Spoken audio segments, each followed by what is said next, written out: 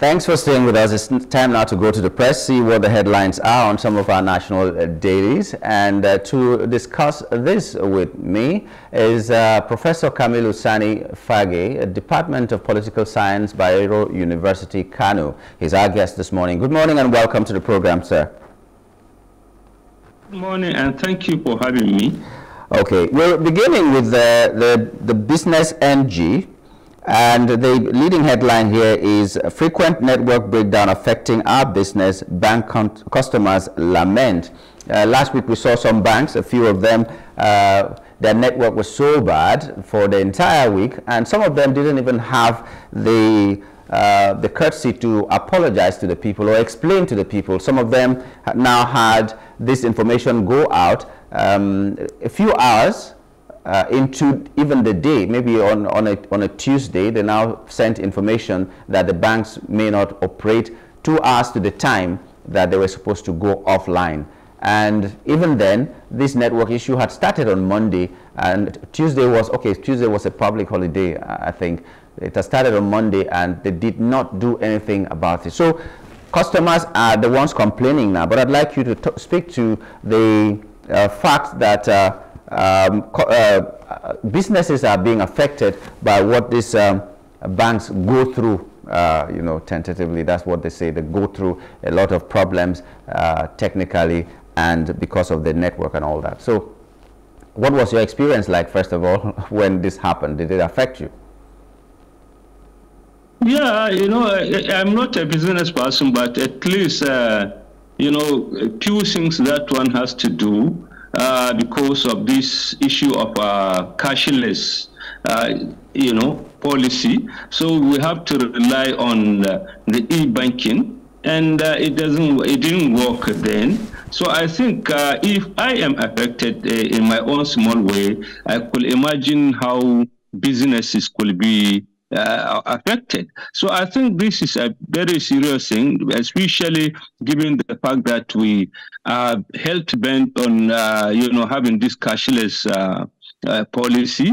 And besides, you know, there is no restitution. If somebody loses something, they cannot even, they do not even apologize. They don't do anything. Perhaps the only time that you see the banks hurry in notifying you is when they get tax on this, commission on that, and so on. But as far as other thing is concerned, is the usual thing that nobody will come and say this is it. They will not explain what happened. They will not even apologize. And so I think this is a bad thing for our own business. We have all this stories as well on the business NG. CBN injects 543.5 million naira, or dollars rather, to stabilize the naira. And then close to that, we have Nigeria's debt crisis worsens, 69% of total expenditure spent on loan repayments. I don't know if we can marry those two headlines together. Let's begin with stabilizing the naira and injecting so much dollars into the system. Yeah, you see, I think in one of the papers, the central bank governor is saying that it's a good decision that they have taken to float the naira. But the fact is that we are an import consumer society. So floating the naira, this is what it will amount. We'll have to always inject money in order to stabilize it. And I think the reality is that the government has to look at this policy. Actually, it's the cause of the problem. By floating the naira, you don't expect to get anything positive out of that, to me, because, like I said, we are a consumer, you know, economy. We are importer economy. If countries that are exporters, industrialized countries, float their currency, I think they don't need to, you know, inject in order to stabilize it, because the market will determine these things, and there will be high demand for their goods and services. But here we are. We keep on trying to borrow things just because we are told to do so by the IMF and the World Bank. So we keep on doing it blindly. And here we are, after plotting, after reducing, we have to come and stabilize and so on. So I think this should have been part of the feedback that will inform our policy makers to have a rethink that they are pursuing on the Naira. Yeah, I don't know, because this is one of, maybe I didn't understand it well, but this was one of like the crimes, in quote, of the former CBN governor, that he had no business trying to stabilize the Naira. He should have let it just flow and let market forces do their thing.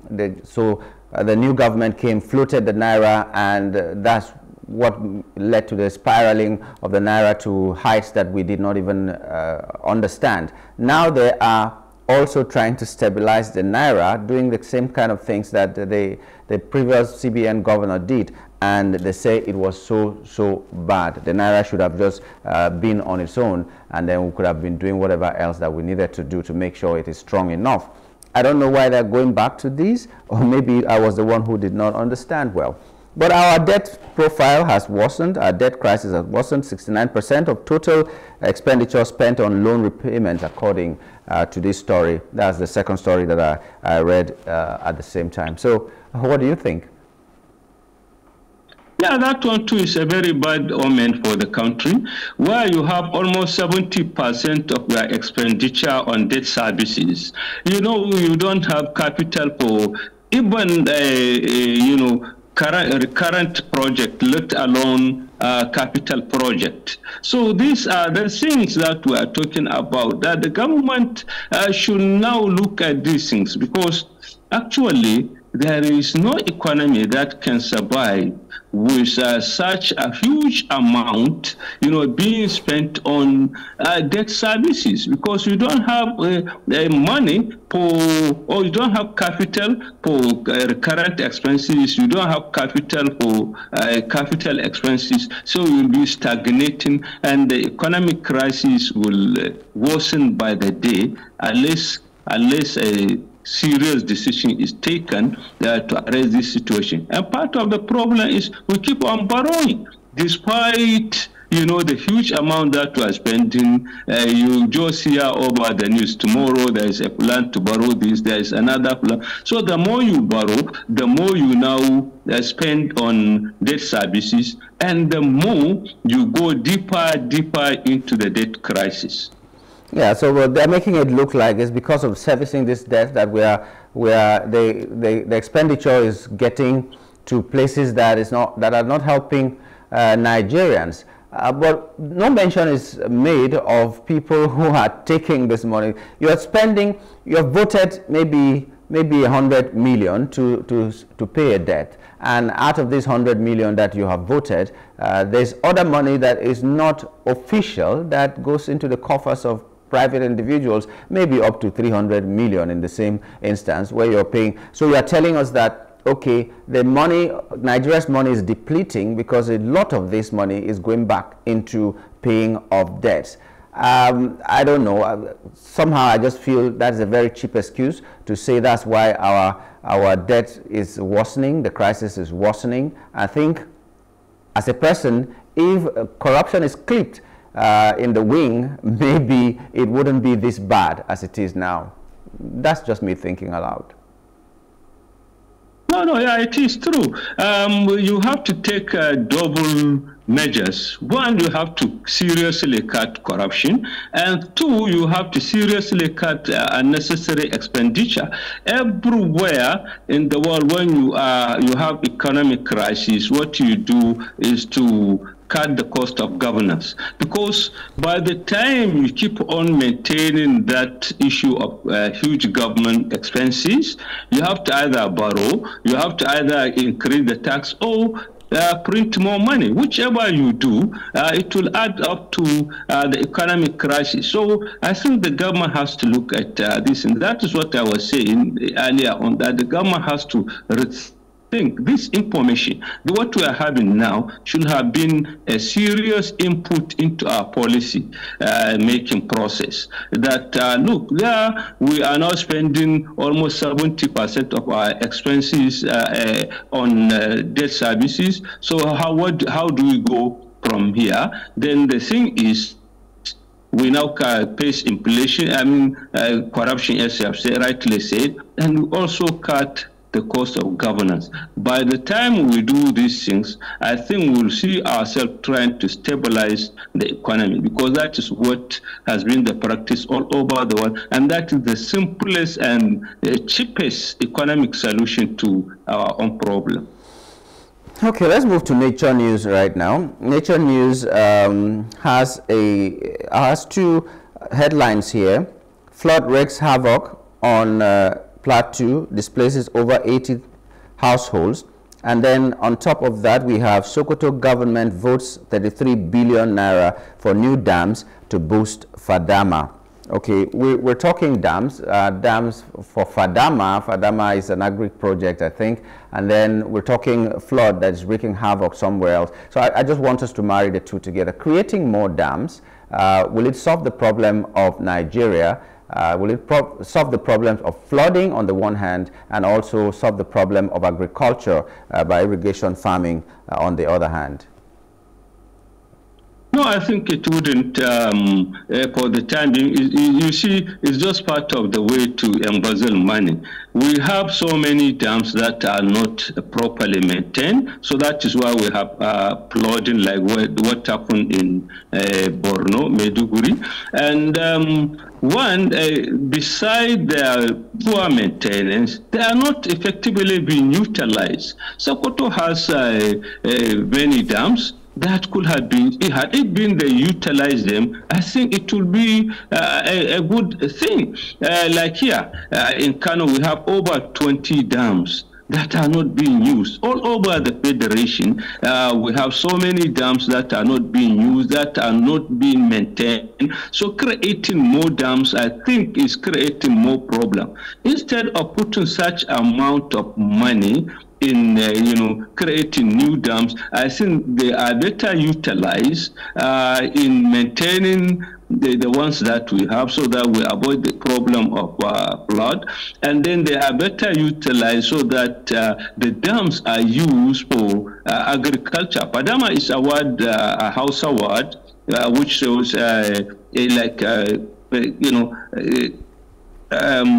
farming is not real farming, but it shows a wetland. That is what Padama is about. So it's a kind of irrigational project that they have to do. Like Baccalaureate, there are other dams are there in Sokoto, which I think if the government is serious on using Padama project, they should have resuscitate those dams and make sure that they are put into effective uses. I think so too. Sometimes, like you said, maybe this is just a way of siphoning money, because maintenance of the existing dams is not being done. And it's just like, it reminds me of ASU, one of the cries of ASU, when the federal government is thinking about creating more universities, when the existing ones are not being maintained the way they should be maintained, the money is not being voted to these universities, and they're still creating other universities, and we wonder how that will work. But another headline here, still on Nature News, is federal government kicks as Osun government shuts down mining company. Obviously, the Osun state government knows the reason why this mining company needed to be shut down, because of various reasons. But now the federal government is not happy about that. So this brings back to the fore the discussions about the role that the state could play in this mining as well. Well, if it belongs to the federal government, what about the people who feel the impact of these mining activities and all that? So Osun State has taken this step. The federal government is kicking against it. But I'd like to hear your own take about this. What kind of power should the state government have over things that are being mined in their, or activities that happen in their states? Yeah, you see, it's part of the negligence. Mining, all resources, mineral resources are controlled by the federal government. So where the federal government doesn't have any concrete policy on it, it is subject to abuse. And that is why the state government have to come in, because you allow illegal miners to continue their own activities there. So I think there has to be a clearly defined policy, like the way we have on petroleum. You see, nobody will go into, oil business, in Nigeria, because it is clearly a federal area. So the same thing with mineral resources. They are supposed to be federal government area. But the fact that there is no any policy on that, that is why state government try to fill in the vacuum. Because if they don't do that, what will happen is that illegal mining will thrive in their own state, and all the hazards that are associated with illegal mining. You see, if we now look at what is happening in Zapara, it's part of the problem. Because people are now coming, you even allow foreigners to come and do whatever they want to do, and nobody has, they put an eye on them. So I think there has to be a synergy between the federal government and the state government. If the state government wants to control the thing, or at least look after it, they should go through the federal government and get the approval, so that whatever they do, it will not be a government committing illegalities, but it should be a thing that is properly approved now, and so that we avoid this jurisdictional conflict that we are seeing now between the federal government and the state government as to who owns what and why are we doing that. So I think there has to be a clearly defined policy in order to address the problem. Yeah, because if what if the mines is bringing insecurity? What if the mines or the miners are leaving the laid down rules and doing what is very, very bad to the environment? They're not taking into consideration what is happening to the environment and all that, and is affecting the state negatively. And the state is trying to get through to the federal government to do something, to take an action, because the federal government doesn't have a policy that will arrest the situation when it arises, and they're dragging their feet because they're still making money out of those mines and all that. Does the state government have the moral right to do the needful to protect its citizens and all that? Because these are questions that we should be asking ourselves. These people are on ground facing whatever they are facing, and the federal government is just collecting the money and giving back pittance to the state government. I wonder how long that will continue. I'm sure that's the reason why even we have a commission, Niger Delta Commission, because of these things, so that the people on ground can be seeing these things and reporting back and taking some necessary action before the federal government steps in. But I don't know. Like you said, they should go through the legal channels and get approval and all that. But when the federal government is dragging their feet, I don't know whether I should support the governors to take the requisite action to halt a situation that could bring danger to the state and all. Well, we'll move now to Daily Trust newspaper. One headline in the Daily Trust newspaper, a small headline on the left corner there, is higher interest rate painful for borrowers but necessary to control inflation. That is according to the CBN. I don't know what they mean by that. It means that it is good for the country, but even though it's not good for the people. And I don't know who should come first, whether it is the people or it's the country. I thought the people make up the country, and whatever is good for the people will be good for the country. But I don't know. The explanation that the CBN has given is that it's good for the economy. It's good to stop inflation. And I don't know if actually that is the reason, or that is stopping inflation in the first place.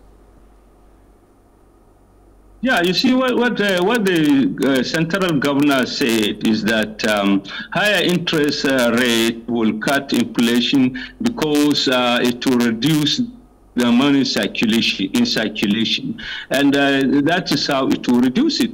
But I think the policies are more, negative than positive, because the more you have higher interest rate, the more, industrialists and, business people will not borrow money and inject it into production. And the more now you close more industries, and, there will be unemployment. And then when you have unemployment, there is no production, then you have social problem, and still inflation will increase. So I think that's what I'm saying, that our policy makers are in a state of denial. We have tried a policy and it doesn't work. The right thing is, in any public policy, is for you now to use the facts on ground as feedback so that you adjust. By the time you keep on denying what is happening, you will be going deeper into the crisis. Like what is happening now, we have been trying this higher interest. Virtually any time the policy makers meet, they will increase it, hoping that by increasing it, they will reduce inflation. But they are seeing the reverse of what they are saying. That, like I said, people don't borrow, and then industries don't have the capital to do, and now you have in play, a closure of industries, and now inflation will increase, unemployment increases. So I think the government should not see its own interests as different from that of the people. After all, people are the government. We are not even under military. The people are the government, not the other way around. So I think the policymakers have to be realistic. They have to see the situation that inflation is unimaginable. You cannot imagine the rate of inflation. The reason why they don't see the inflation is because it is, a kind of aggregate. You take things and now average and say, like the way you do per capita, you take everybody and divide by the number of people. So that is what is happening. But actually, inflation is actually a part of the problem that is affecting the society, and in fact, it is a part of the reasons why we have hunger and poverty so prevalent in Nigeria now. Okay, let's take maybe a final story from the Punch newspaper. Naira for crude, 3 refineries plan PMS production, Dangote awaits NNPC supply. Remember that the Minister of Finance has said that the Naira for crude has begun since October 1, even though we still had reports that they think the project or the program has not begun, but now they're saying that it had begun since the 1st of October 2024. We thank God for that if truly it has happened, because sometimes pronouncements are made and people who are concerned come out to say it is a lie, it has not started. In this report, Naira for crude, 3 refineries plan PMS production, which I think is a good thing if that is it, but Dangote awaits NNPC supply is another part of that headline, which means even if it has started, the supply has not been done. Maybe it has been paid for, but the supply has not been done. So it's as good as not happening yet. But I'd like you to speak to the fact that this is happening at this time and what you think the impact would be on the Nigerian economy.